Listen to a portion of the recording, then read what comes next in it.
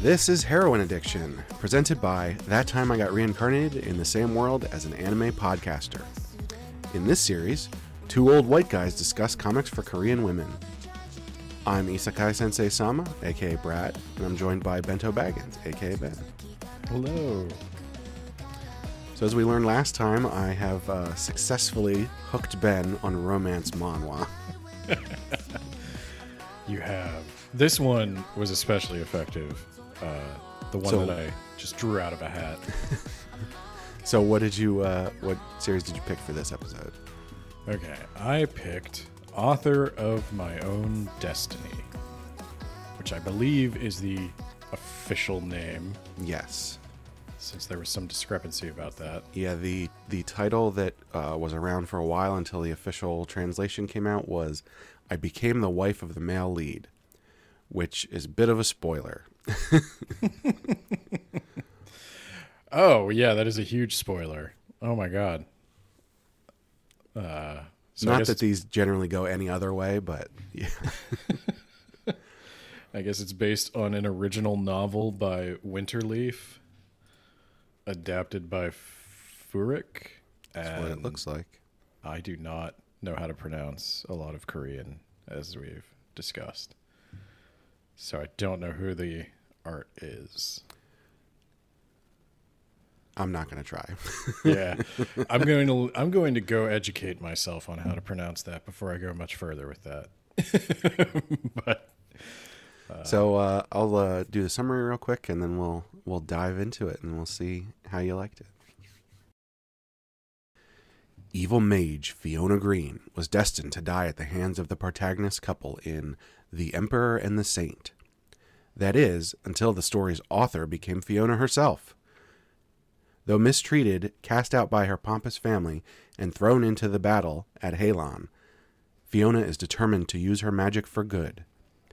But things take a rather unexpected turn when she rescues the male lead, Sigrun, turning him from foe to friend. Will she successfully rewrite her fate without changing the story's happy ending? And the answer is no.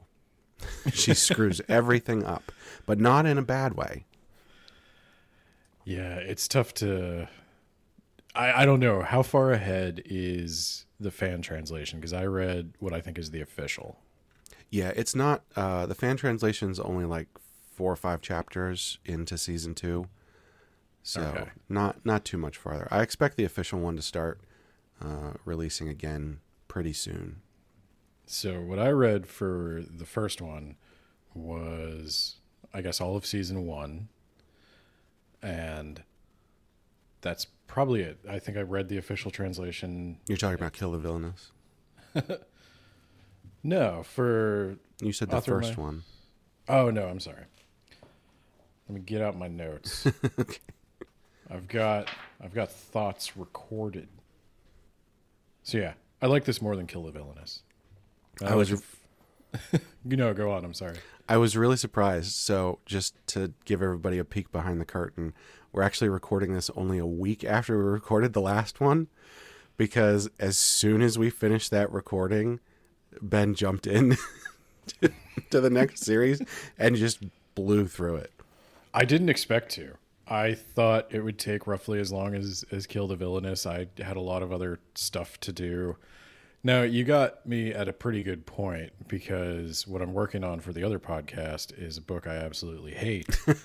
And so I was trying to find any way to distract myself, but it wasn't very hard. Like, I caught myself, because this is like a little thing meant to be read on cell phones, it's very easy to, like, during a boring meeting, just, Yeah.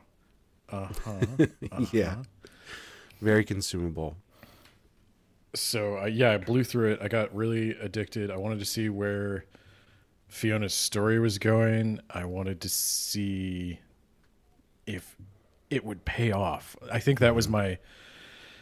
I got invested in the romance because, like, I wanted her and Sigrun to get together, and I wanted her to let Abel be her father. That was another arc I got very invested in.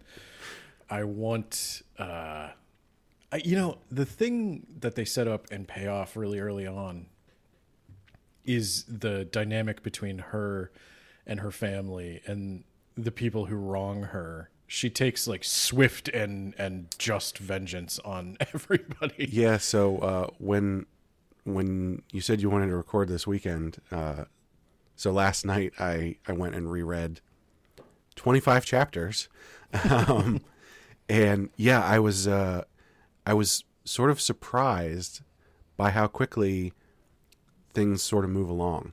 Now there's some main points that are a little slow, and we'll get into that. But yeah, the way that her family mistreats her gets resolved fairly quickly. Not in their timeline, because she comes back after 5 years or whatever it is. But her sort of revenge that she takes, sort of for the original Fiona, is quite quick. I think it's only like 3 chapters. They wrap all that up, and it's very satisfying because she comes back and is immediately mistreated again. And I think she points this out, but it's like, I'm so glad you haven't changed, because that makes taking this revenge now I get to do what I came to do. Right. It makes it feel right. When I was reading it, I marathoned it, so it did not seem like it was resolved quickly to me. I was like, I don't care about the Greens. I want to know what's going on with her and Sigrun. But it is much better paced. Because I told you, I think, that one of the things I'm afraid of as I get into this genre is that I'm going to run into comics that run for hundreds of chapters and it's just constantly teasing the main romance.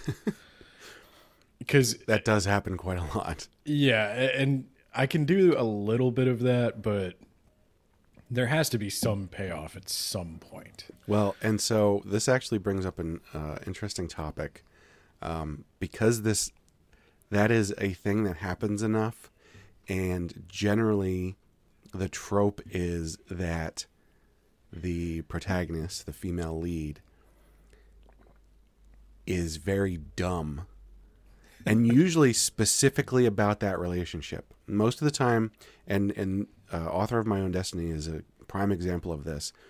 The female lead is very capable, mentally strong, and like won't take shit from people, and like can read people and all this kind of stuff.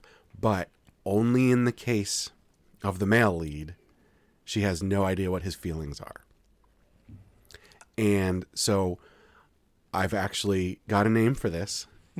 You can check out the blog if you want more information. It's called dense female lead syndrome. There's actually a type 1 and a type 2 for dense female lead syndrome. Oh, I don't know about this. So type 1 is the standard.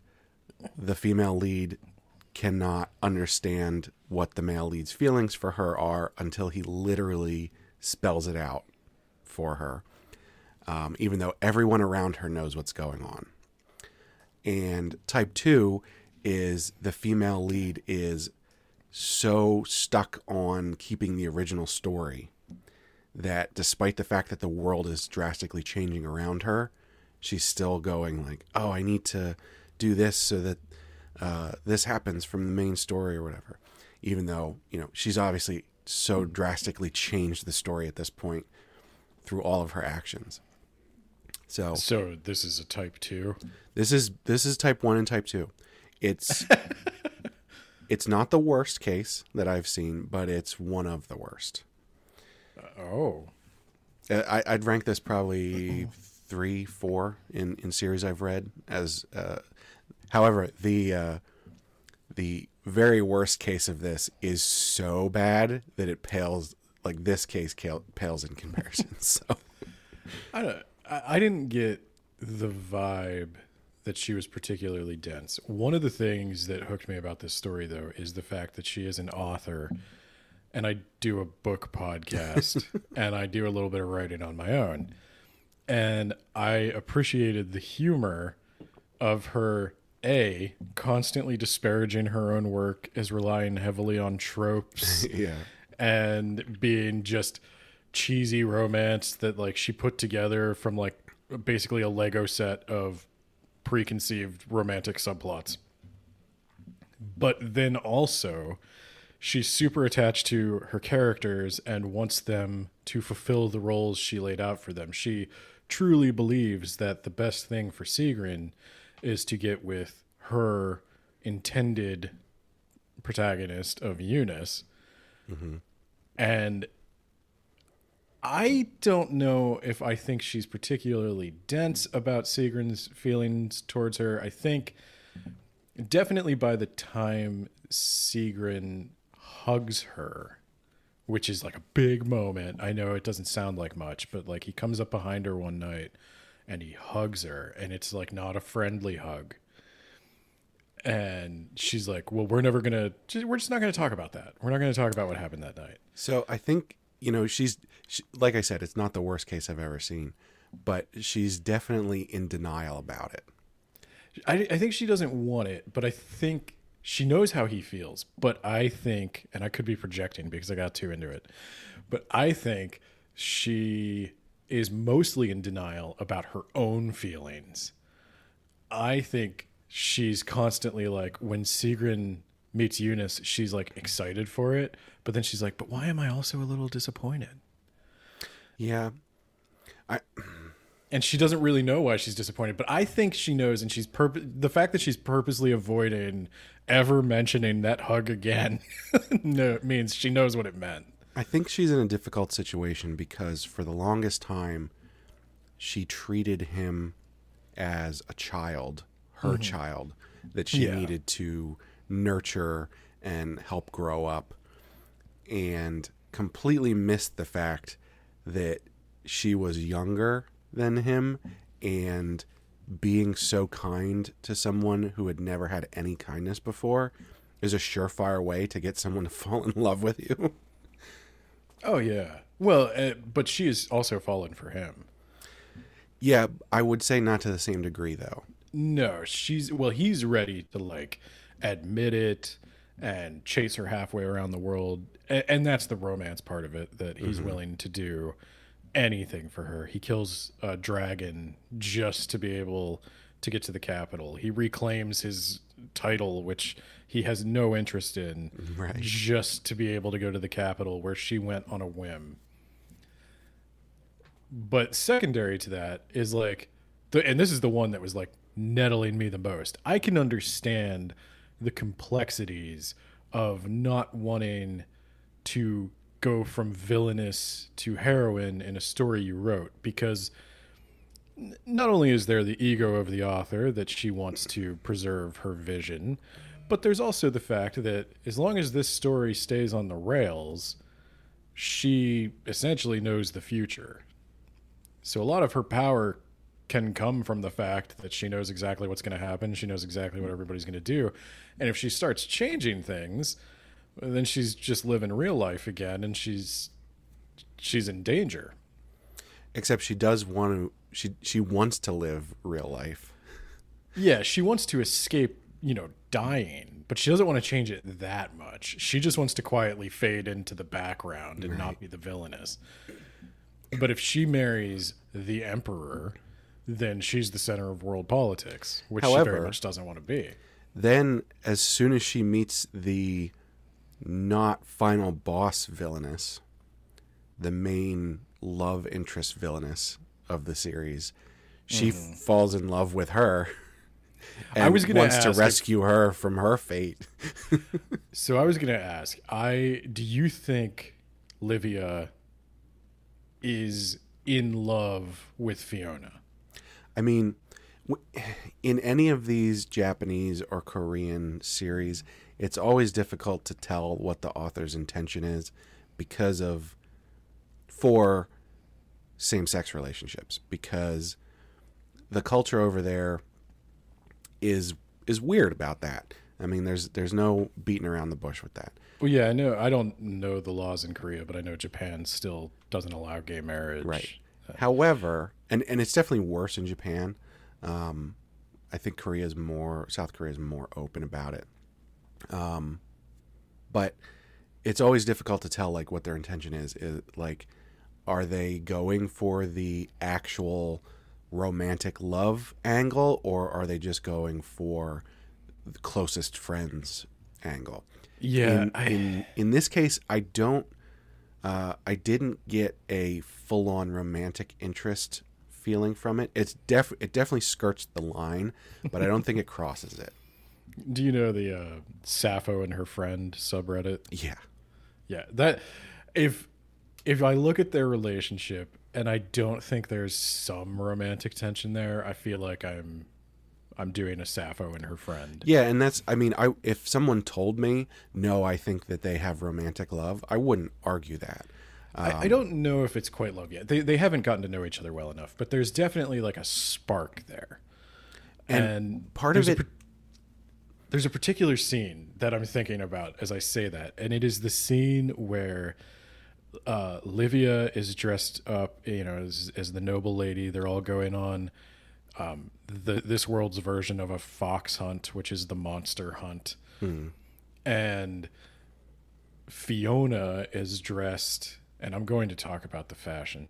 Fiona is dressed in like this riding outfit of like military jacket with epaulets and riding pants. So she looks like a nobleman going on the hunt, and Livia is dressed as the noblewoman, and Fiona promises to, basically ask her favor and present her with the tribute at the end of the hunt. And yeah, I know Livia is mostly doing that to avoid having a guy who is a creepy stalker who definitely means her harm. She's trying to keep him from claiming that honor and getting involved in that whole political mess.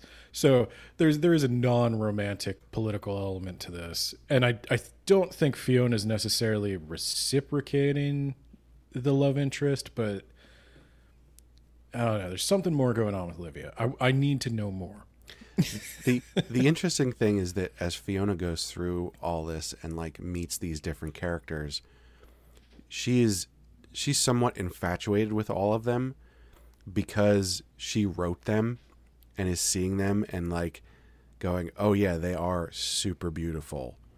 Like I wrote them to be the most beautiful because they're the main characters and everything. But yeah, I'm head over heels for them because they're so beautiful. Because even the ones who are like originally villains, it's like, oh yeah, they're super beautiful too. I need to be careful, but look how beautiful they are. Can I say this is purely coming from a words about books perspective, but I read a mix of very good and very bad books. Yeah. And this would be in the line of something that's a little bit cheesier, but it's self-aware of its cheesiness. So it's not bad. Mm-hmm. But the thing I absolutely love, and I have no idea if it's intentional, is that Fiona is constantly acknowledging how lazy she was in writing the backstory. Yeah. That she's just like, I wrote that he had a harsh childhood. And then she's just blown away by the human impact of what a harsh childhood looks like. Yeah. And she's like, oh, if I'd known that, I would have basically she's acknowledging that there was so much room for development in her story and that she ignored a ton of emotional depth and trauma. And what I like about it though is that then the action, there's a meta thing going on here of Winterleaf or whoever wrote the original novel must be like they are writing about the actual trauma, and so maybe they're making fun of romance novels a little bit for That's not. a good question. Is it satire? I think there's at least, if it's not satire, it's at least poking fun at maybe a well-loved but silly trope. Yeah. And I don't think it comes from a place of wanting to criticize, but it is funny that just all the accidental emotional growth that goes on because they've purposely decided every little thing Fiona wrote that was just an offhand comment to get to the yummy bits. I'm going to explore. I'm going to Sigrun is a traumatized young child who watched his mother die, and that's going to complicate things when he meets his mommy girlfriend. And then, Livia is the villainess, but she's also being sexually harassed by politically powerful men who she can't fight back against. Well, and the original Fiona was a tragic character because she's abused as a child, as an illegitimate child of a count, and brought into the home, and the family doesn't really want her there, and then they send her off to die on the front lines of a horrible monster-filled place. And she in another story than the original story that this story is about, she would have been a heroine because of that tragic past, and like it would have been a rags to riches thing, and she would have found her power, but then the author of that story put that twist in there of like, no, she actually develops into the super powerful villainous character. Well, and I think the other thing they talk about it really quick, and I don't know if they're coming back to it, is that I'm going to butcher his name. Aren't the redheaded Clovis? Yeah, we'll call him Clovis-san. Clovis-san, yes. Clovis Oni-san. Yeah, now it's weird. So he has some kind of magical curse or affliction from the darkness. And the original Fiona attempted to help cure him of the darkness, but was herself then consumed by the darkness, and that's how she needs to be like put down like a dog. Mm-hmm. And her soul tormented for eternity for some reason. Yeah, that was like, I don't know. But it's what I was talking about with the last one, where they're kind of doing like there's equal parts Maleficent and Isekai of the villainess was actually not a villainess. She was just a lady who had a hard time, fell in with tried to help the wrong person, and wound up damned for all time for it. And we're supposed to, congratulate the guy who cuts her head off. Yeah. There's an interesting aspect to this. There's a lot of different series that do the author goes into their own work kind of thing. Mm-hmm. And a running theme of those is exactly what you talked about with, I just wrote this offhand to like make it a better story, but look at all these people who are suffering now that I'm in this world and seeing them. And they always do that same thing where the author feels guilty about that. And in this one, it's a pretty strong thing. Like, she goes about her entire life because of the guilt she feels for Sigrun. I think it's really strange because it feels like all of these... It feels like the theme is don't imagine interesting stories because you're hurting fictional people. Right. It feels like the actual author is saying that. Like, you got to think about who you're affecting. And it's like, no, these are fictional characters. This isn't a real thing. Like, I did take it as, at the very least, I did get that vibe, and I had that initial reaction of, are you telling me, like, don't create conflict in my stories? You can't be. Because you're writing a story with conflict right now. I mean, a bunch of people... We can do this on and on into eternity. Like, one of the dudes who got emasculated and tossed off the wall could actually have been a troubled orphan himself, and then and it's like, you got to have conflict. But I think what they're trying to say, and maybe this is a very charitable interpretation, is it deserves attention. You shouldn't just use it as a shortcut. Mm-hmm. If you're going to create trauma and conflict, explore it. At least go into the complexities of people, and don't just call Fiona a villainess. She's not just a villainess. She's a human being. Yeah. And nobody was good or bad. And again, that's That's reading a lot into this little cell phone comic. Well, I'm going to read into it even further right now because she goes on and on about Sigrun's horrible childhood and how she just glossed over it, but look at all this horrible stuff that happened to her. And yet, the Green family, the Count, who abused her as a child and was horrible to her and sent her off to die, she gets revenge on them. She doesn't care that she wrote them to be that way. That's a good point, actually. Yeah. I was glancing at the comics I was glancing at the comments as I was reading down through these chapters, and there were so many people just angry, like, haven't you realized they're full human beings? This isn't the same story you wrote. It's changed. Like, just go ahead and marry him. Yeah. Well, that's why I had to come up with the definition for dense female lead syndrome. It definitely angers people.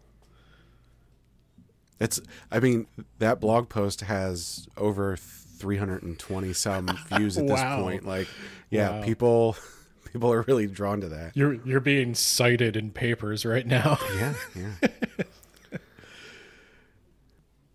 Okay, the only other point in my notes that we haven't hit is I have to talk about the art and specifically the fashion.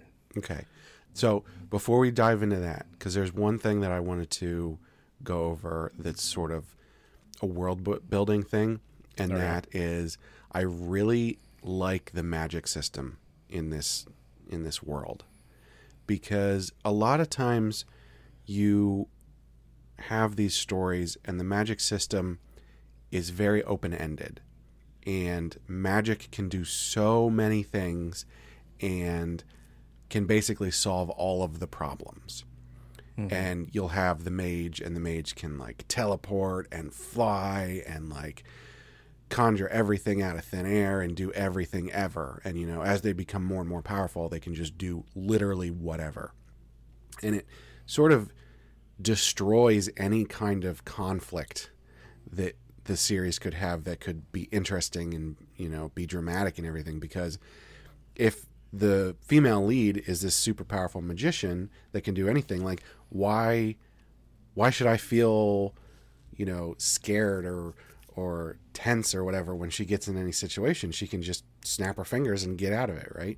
Mm-hmm.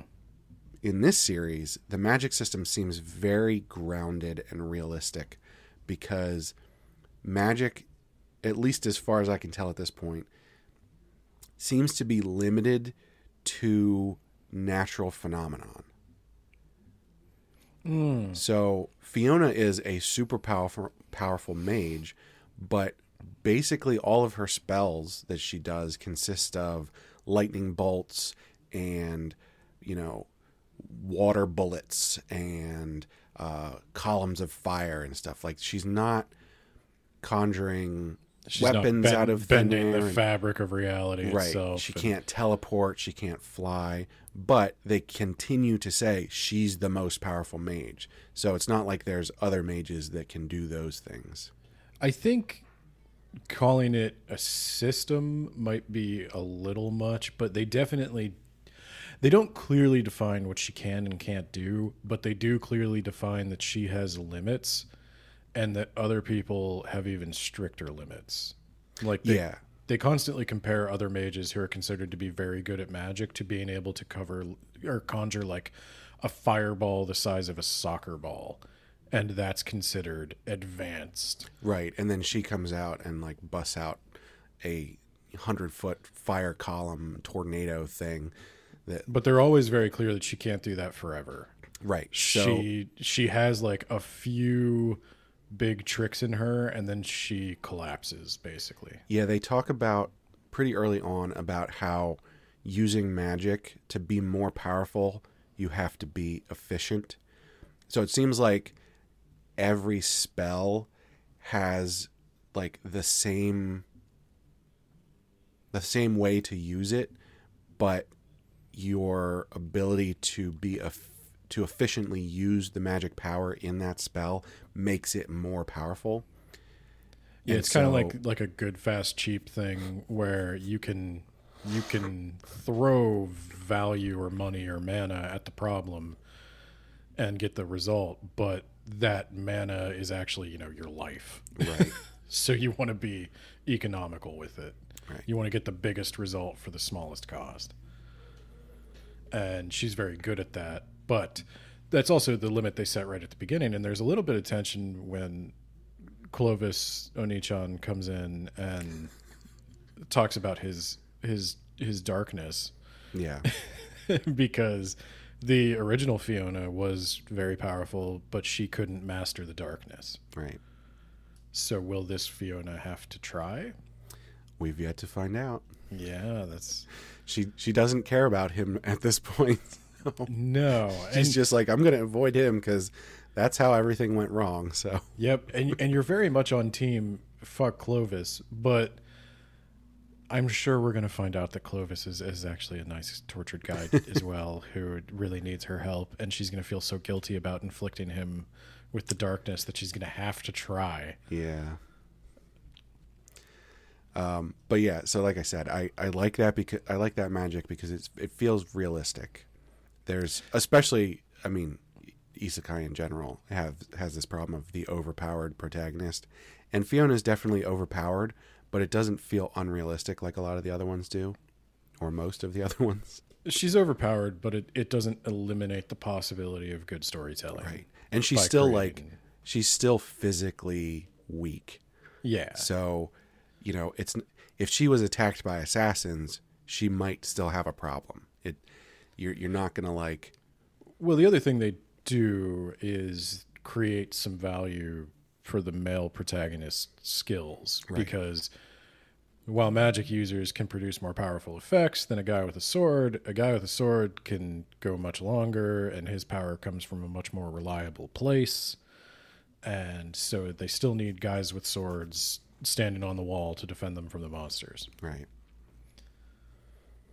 So yeah, I do like the balance they create. There's physical danger, there's political danger. It's high drama. That's what I'm here for. That's what I was promised. Yeah, and the battles and the magic and stuff aren't really a central point of it. They're more just some quick set pieces to move things along in certain directions. And But that's just how an excuse to have a pretty blue effect around some water flying around But I'm going to say that's how all battles in all stories should probably be. They should further the plot. They should be maybe symbolic even. Maybe indulge yourself in a little symbolism. Yeah. Maybe the dragon isn't always a dragon. Maybe sometimes it symbolizes the lengths the male lead is willing to go to follow the female lead. which is a good point because the dragon battle basically happens off screen. Yeah. So if you want to get into this for the action, I would I'd still recommend it. This, and again, so this is my limited exposure to these romantic manhwa. The first one we read, I thought the art was acceptable. Yeah, it was fairly standard. Like on the good end of standard. Yeah. This, by the end of part one, at the beginning, I kind of feel like they were using whatever character generator or layout generator you mentioned. Like there's some set of assets somewhere that they relied heavily upon. Yeah, and there's definitely they do use 3D assets here and there, but for the most part, it seems like they're putting a lot of effort into it. Especially towards the end of season one, they create a lot more hand-drawn stuff. Yeah. You can clearly see the difference. There are several panels. Now, one thing they're using 3D assets or patterns for is to create these like intricate designs and laces and finishes on all the outfits. Mm-hmm.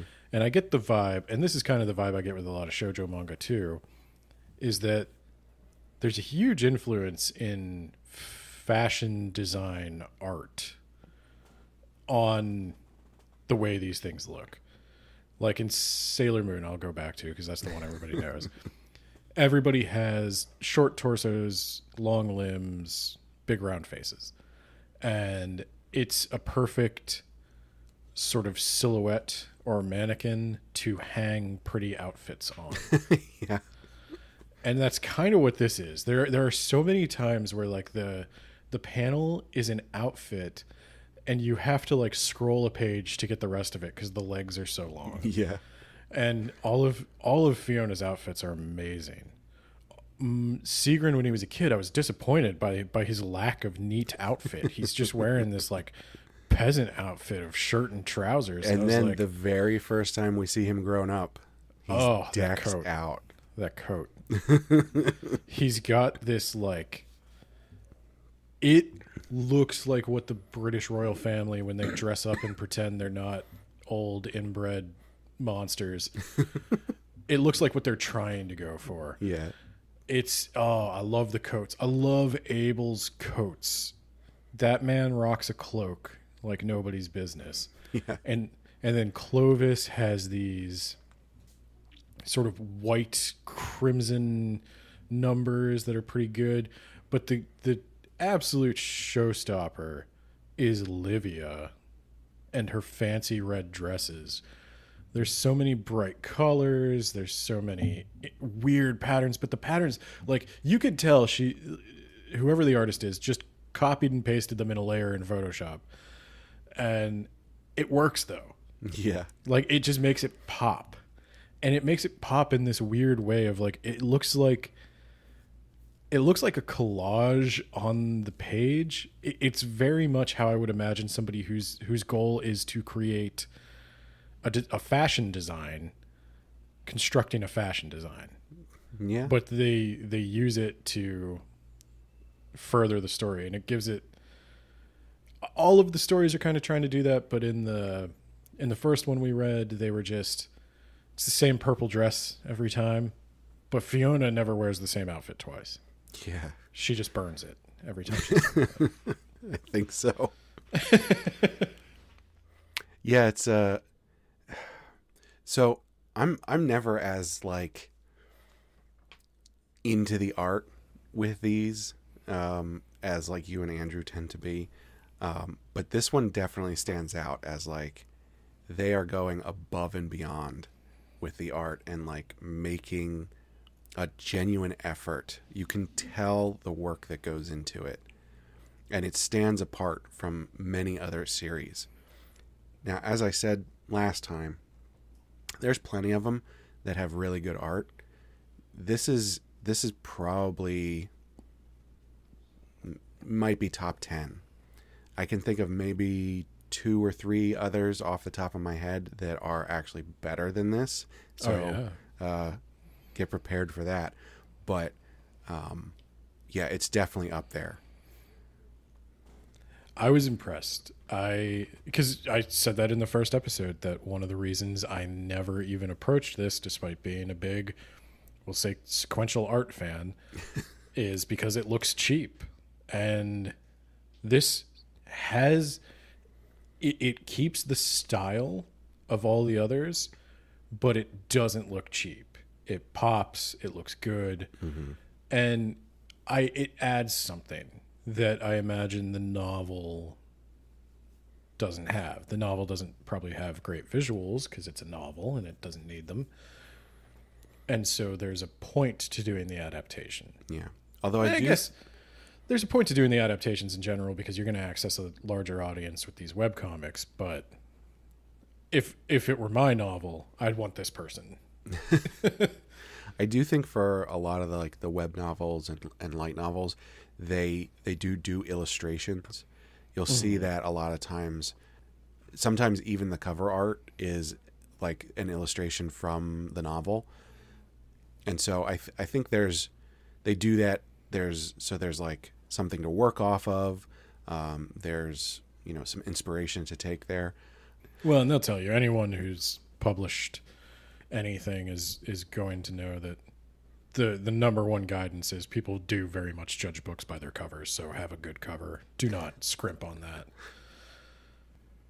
I was just looking here at the official release. Yeah, so the official release still hasn't started for the second season yet for the official translation. It is coming out, but it hasn't been translated yet. Now, does that mean when we say official, so somebody licensed this for like North American distribution? This is me getting back into the business side. This is on Tapas, like Kill of Villainous is. So they just license in English. They're the English translation. I think they might have the actual series as well. I don't know how to switch language here, but it's my understanding that the original is on Tapas as well. Okay. So again, support the official release. You can read 3 chapters for free. The first 3 chapters on Tapas. I think the first 3 chapters would be a pretty good indication of whether or not you want to do this. Yeah, they get pretty far in 3 episodes. I think it looks like Sigrun isn't introduced until episode 4. You don't need Sigrun as long as you have Abel. Like I said, the Abel, call me father arc is, if she calls him father, that'll buy you a whole other season of teasing me with Fiona and Abel. Or not Fiona and Abel, of Fiona and Sigrun. I just need, and I think that's what they were trying to do with the Green family, is they're like, we're not even close to wrapping up this romantic plot, but here's some red meat for you. Yeah, which I appreciate. I really do, because I am here for the revenge. That is my favorite thing about these villainous manhwa and manga is the villainess getting her revenge. I love justice. Yeah. And you know what? In a lot of cases, the revenge is the villainess lives her best life and, shows them that they have no power over her. And I'm here for that too. Now, in this case, she straight up destroys that family, which is great. That's also great. Sometimes I think that's a great moral to end the episode on. Sometimes the best revenge is just living your best life, and sometimes it is the complete and systematic destruction of that person's life. Indeed. So we have to do the rating. We're going to do our live rating. Do you want to venture a guess as to what I'm going to rate this at? I don't know how generous you are with your perfect 10s, so I'm going to say a 9. That's correct. 9 is exactly what I'm going to rate this at.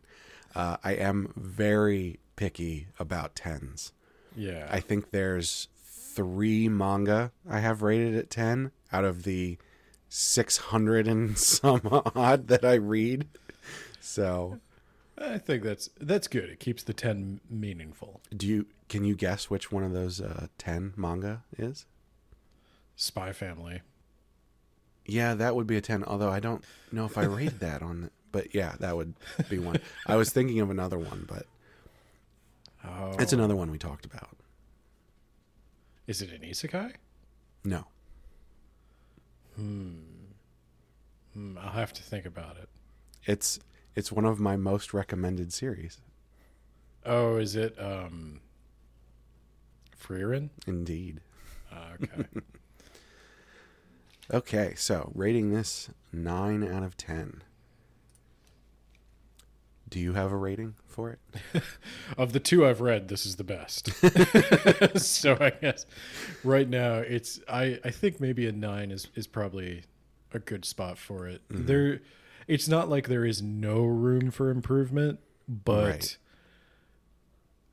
I don't know if you listen to the other episodes of this podcast or Words About Books or any of the other things. I'm not one to gush very often. I often find problems with things. Well, I'm hoping that through this And- series you have lots to gush about. Well, I was gonna say, and this one, I don't have that many problems with it. Like, I'm sure there is room for improvement, but I'm perfectly happy with what I got. I think this is probably a good adaptation of a good story. Yeah, I think there's probably on the list of recommendations that I gave to you, there's probably 2 10s on there. Oh, now we Probably gotta find 'em. 6, 7, 8, 9s. That sounded weird. I get what you mean. Yeah. And then a whole bunch of 8s and probably a couple 7s. So, well, thanks for listening, everybody. I had fun with this, and we hope you enjoyed it. You can let us know what you think on social media and tell us if you have a series that you want us to cover. Hit us up on Twitter. I'm at Isekai Sensei Sama, and Ben is at Benbo Swaggins. You can send us an email to isekaisenseisama@gmail.com. You can find us on YouTube at That Time I Got Reincarnated as an Anime Podcaster. And please rate us on your podcast platform of choice. If you can't get enough of Ben talking about things that he read, you can check out Words About Books, which we mentioned a couple times. I was going to say, for more information on a chronic condition that's affecting millions of Americans, please go to animepodcasterreincarnation.com to read more about dense female lead syndrome. Well, now, if you'll excuse me, I have a bowl of mango to hit. 'Cause I'll see you